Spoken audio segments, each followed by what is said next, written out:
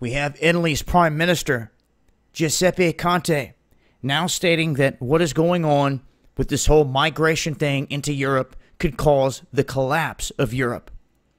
They're talking about this full scale, across the board, every single country that has been affected by this. And it's like, where have you been? Where have any of you been with this type of mentality to see what is actually happening? It's like they've been hiding or nowhere to been found this whole time. When all these hordes of people were flooding into the country, no one was stepping up and saying, no, stop it, which was just jaw-dropping. It was like the leadership of all these countries had a secret meeting with someone, like the Pope, that was saying, let them all into your country. Let them all into your homes, is what the Pope was screaming. But yet they didn't let any into the Vatican. Now, if we continue to stall without a shared path, he says, we risk bringing down the European building.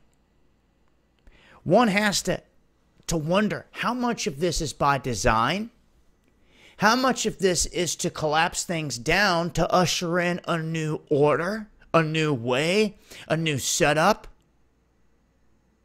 It looks like we're heading in that direction. It looks like all of this is going hand in hand with that agenda. They have everyone in disarray. They have everyone in the UK up in arms over the whole Brexit thing and distracted and focused on that. They have everyone in France looking at the whole yellow vest thing and everything that's happening there. And then, of course, they're trying to replicate that in many other places now. But what we're seeing is this influx of people that have happened not only in Europe, but has happened by design to America as well.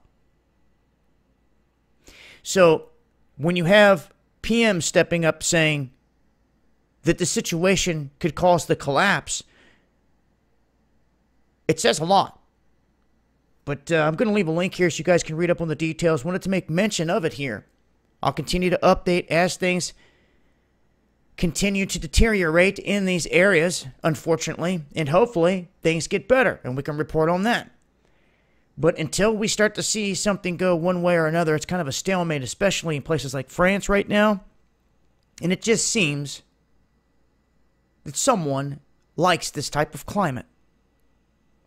Don't fall for it, folks. Eyes open. I'm going to leave a link below. Make sure to follow me on Twitter for more. It's been Dabu7.